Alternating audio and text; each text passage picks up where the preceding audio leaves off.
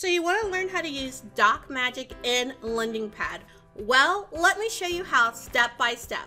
We're going to take this in 4 steps. Step 1, we're going to discuss the requirements. Step 2, we're going to use DocMagic in the system. Step 3, we're going to review the output. And step 4, we're going to discuss how to save the DocMagic output in the system. Well, let's get started. If you'll look here, I'm going to jump into Lorraine Purchaser's file. And you go under Actions. So you can do this in any of your files. If you see something next to Disclosure document that says Action is inactive, make sure that you've contacted your systems administrator to activate the disclosure document action. So that's your first requirement.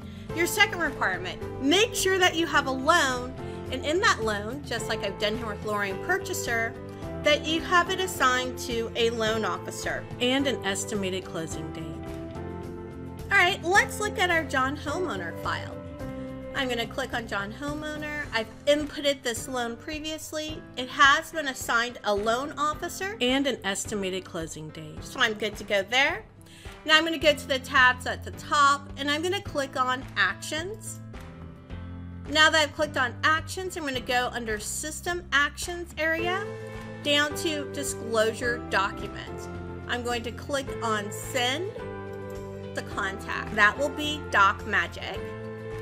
And then the package type. I'm going to click here and I'm going to have several different package types that I can send out. You can see Rate Lock Processing, LE Redisclosure, CD Redisclosure, Adverse Action, etc. I'm going to go ahead and send out a pre-disclosure. And then our next part after that is Send to e-sign. Right now this is toggled off, which means we're not asking for e-signature. If I toggle it on, I want to go ahead and get it e-signed. So now I'm going to click Send Request. Okay, so you can see I've been successful. All I have to do is click the view next to Disclosure Document. And I can see that I'm successful here. I can go ahead and expand that section. And I can see DocMagic, Pre-Disclosure, Send to e-sign. And look here, you can look View Report. So I can click on View Report.